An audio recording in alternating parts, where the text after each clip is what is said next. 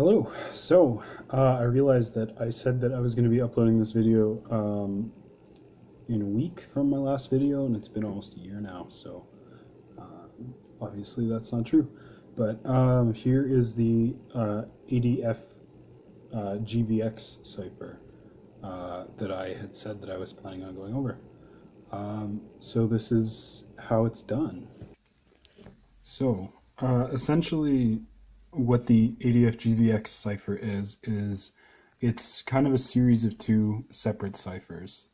So the first one, basically what we're going to be doing is just a simple substitution cipher. Now this one, what we do here is we write ADFGVX in the row and then ADFGVX in the column here. And then what we would do is go through and fill in this interior matrix here just with random characters. It doesn't, it has to have all of the characters A through Z, maybe, but they do have to be in random order. And this would have to be kept in like a cipher book or something that the person deciphering it would need this matrix. Next, what we do is we take our plain text message, we break it into individual characters, right? And then what we've got to do is we find the character in the matrix here, and then we take the row and the column of the two and then write it down. And this is our first step of replacement here. Now, as you probably could see just from this and the basic videos, this is still susceptible to like a normal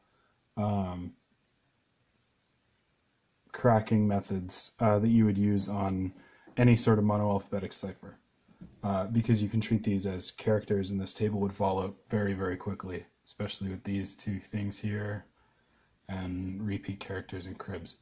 It would make it very, very easy to repeat. But the next step, I'll cut that in right now. So now we're on to the last step here. We've already done our normal substitution cipher here, and now we've got this half encrypted text.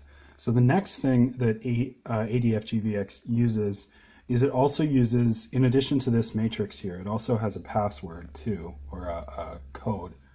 And this would also be shared. So here I'm using Mark, and I'm just using that because it was in the book that I was reading.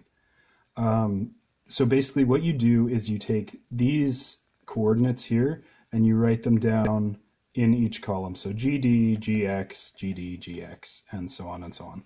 And then what you do is you take your code word after you've completed this and filled in all the columns, and then you rearrange the columns in alphabetical order, so AKMR, and you keep the columns shifted like this, right?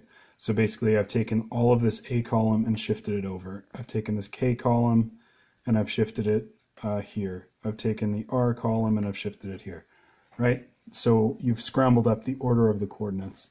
And then what you do in order to get your final ciphertext out of this whole thing is you go DXF, XFG, DXF, XFG, XFVGX, XFVGF,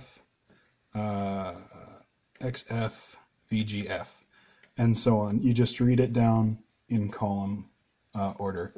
And then you end up with this cool looking code that only contains the letters ADFGVX, which would look very odd because this would then be turned into Morse code when it was used in World War II. This would have been turned into Morse code and then sent over the radio.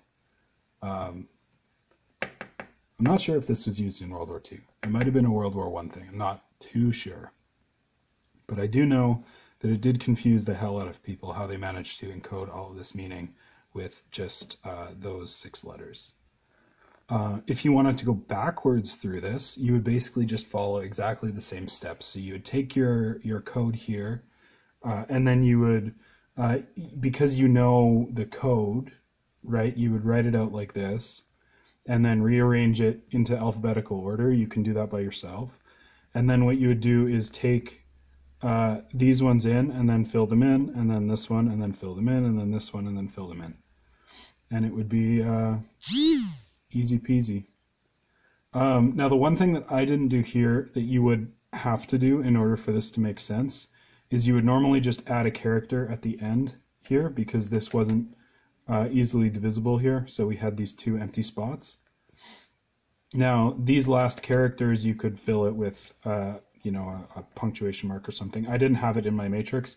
That's why I didn't bother doing it, just because I didn't want to confuse anyone. But essentially what you would normally do is just add an extra coordinate here, and then when they're decoding it, this would show up relatively easily. You'd be able to tell. Anyways, that is the ADFGVX cipher. If you've got any more questions, you can leave me a comment or send me a message and I'll help you out and answer them.